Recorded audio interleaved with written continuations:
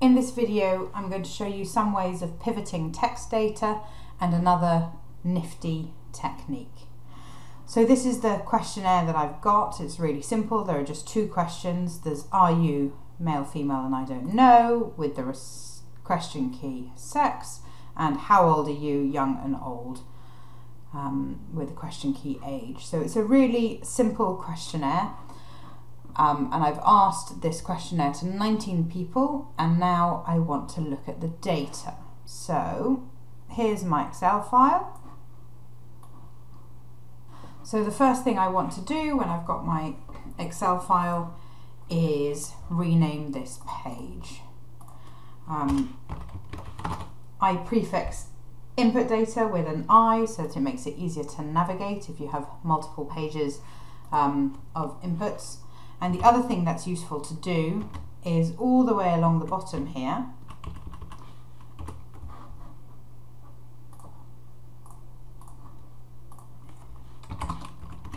is to put an X. That will make it easier to navigate up and down through your file. So let's see what we can do with pivot tables. Insert pivot table. Okay, and what I'm going to want is the participant private ID over here. And what I really want to be able to do is put the question key along here. And in fact, I'm probably only interested in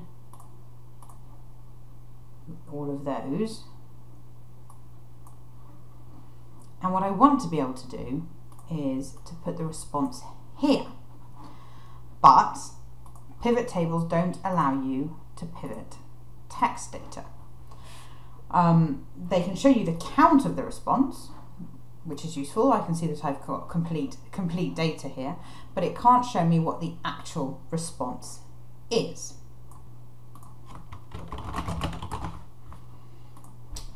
So, what else can I do? Let me copy this to the end here.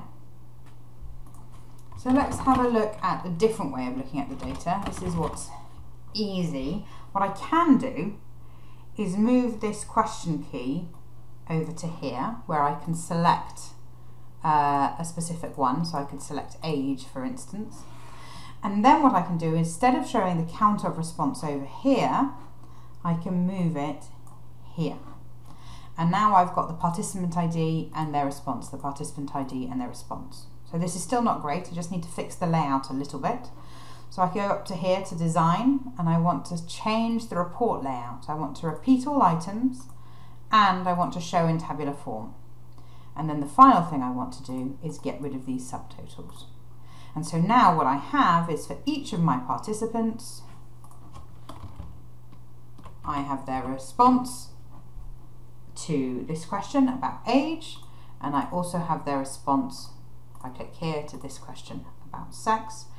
And it's not, because this is a small data set, it's not a massive burden to paste that over there like that, and then change this to age, paste this across too. It will do them in the same order.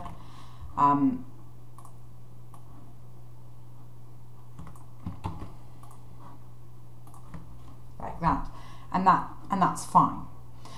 But that would be a faff if you had lots of different questions in your questionnaire, and also if you had some questions for which an answer was not required, then they wouldn't be, neither the participant number nor the response would be in this table, and that would get very annoying. So let's look at a different option that you can go for.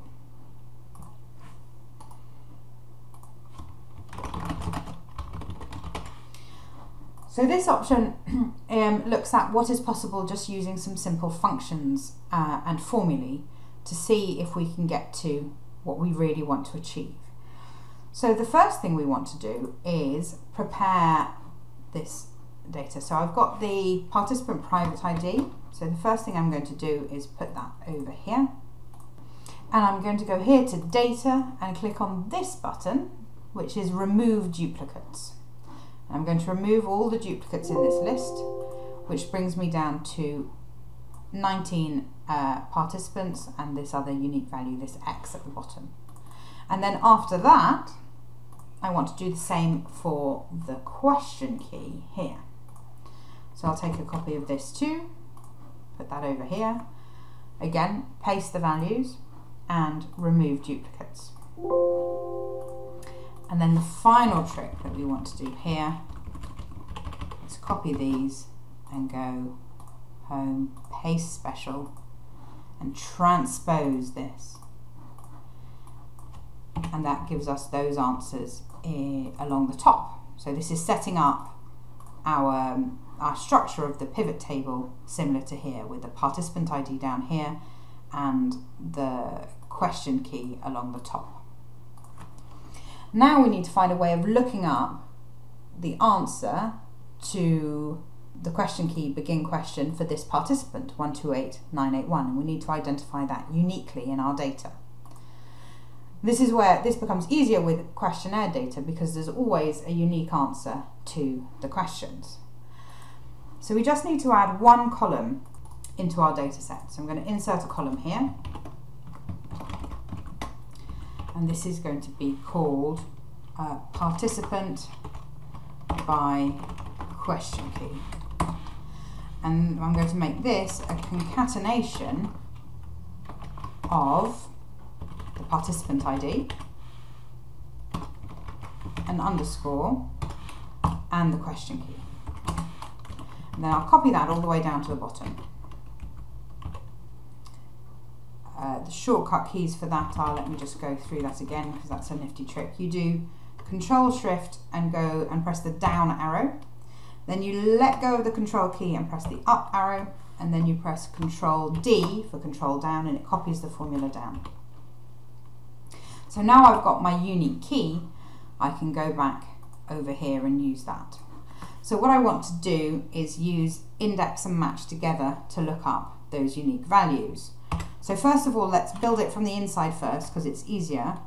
I want to match the concatenation of the participant private ID, and I want to lock this onto column A, and the question key, and I want to lock this onto row 1.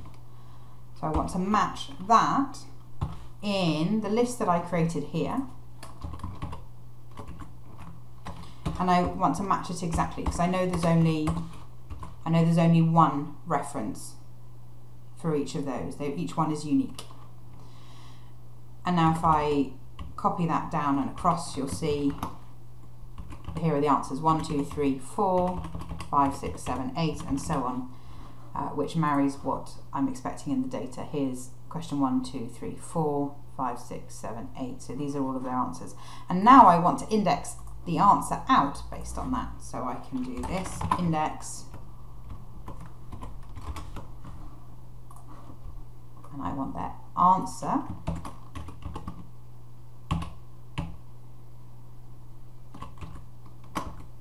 like that, all of this. So here are all my answers. So this is my answer to the sex and the age question, and I've also got how long it took each person to complete the questionnaire. And that's it. That is how you can create the same effect as being able to pivot text data from a questionnaire. And if you had a much larger data set with many more questions and hundreds of participants, the same approach would still be possible, and it would take just about as long to do because Excel was doing all the heavy lifting of removing duplicates, and then it's just a question of extending the formulae.